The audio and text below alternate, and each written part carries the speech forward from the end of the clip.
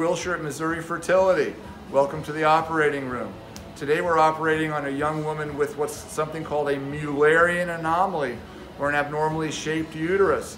When she was a little fetus and the tubes were coming together to make her uterus, they never came together all the way. So instead of having one uterus and two tubes, she in fact has two uteri into two cervices, and in fact went down into two vaginas.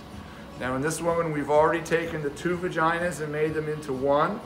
We've put a telescope into each uterus and taken out polyps and cleaned out the inside of these cavities. And now we're doing a laparoscopy where we're going through the belly button with a telescope and looking at the outside of the uterus.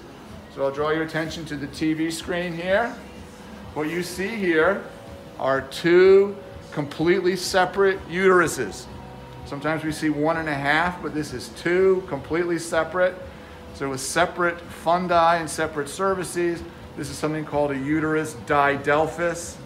Didelphys means two bodies in the Greek language. So we have two uteri.